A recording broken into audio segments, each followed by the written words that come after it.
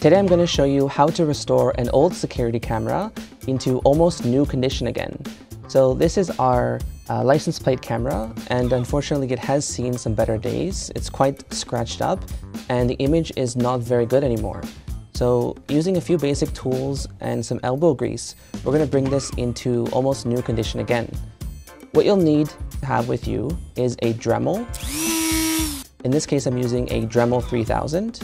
You're also going to need a 1-inch wool pad, just a small circular wool pad, as well as a container of cerium oxide. This is going to be used to make our polishing compound. Make sure you have the fine grade cerium oxide. I'm using the one with 2.5 micron particle size.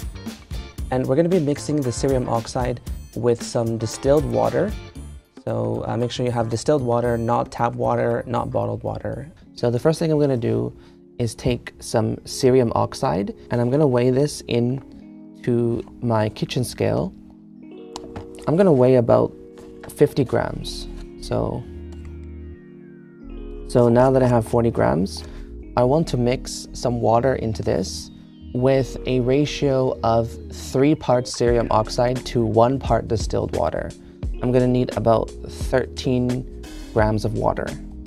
So if I mix this together, I should have a ratio of 3 to 1 cerium oxide to distilled water.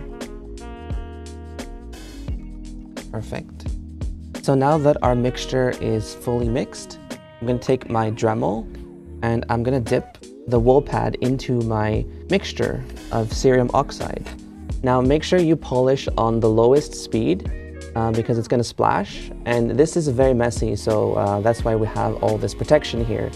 So let's get started.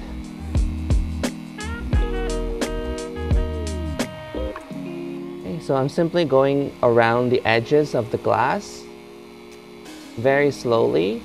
Don't put too much pressure. Let the pad do the polishing and let the compound do the polishing.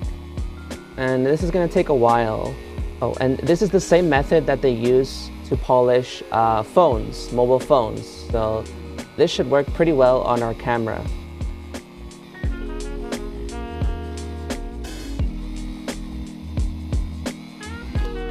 Oh, and one more thing.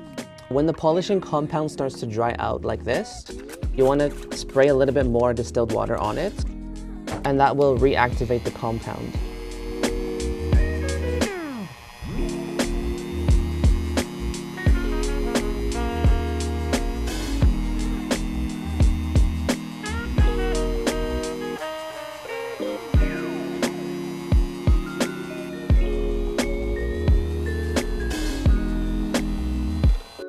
Can you get that? Yeah, I've been polishing for about, I would say probably 5 minutes now, and we've already made a huge difference to the clarity of the lens. Most of the small scratches are gone already, but we still see a couple larger scratches, especially around the edge of the lens. So I'm going to keep at this for maybe another 5-10 minutes, and I'll show you when that's done.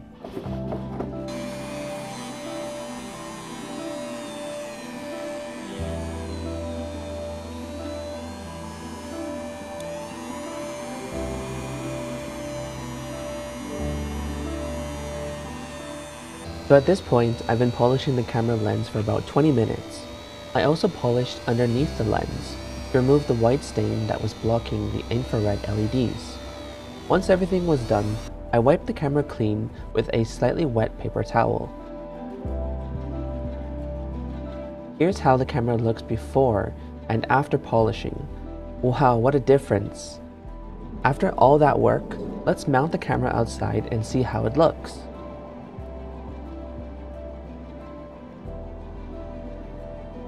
Before cleaning the camera, the video looked foggy and dull. We couldn't see license plates at all. After cleaning, the image looks sharp and colorful again. We have no trouble reading license plates from the vehicles passing by.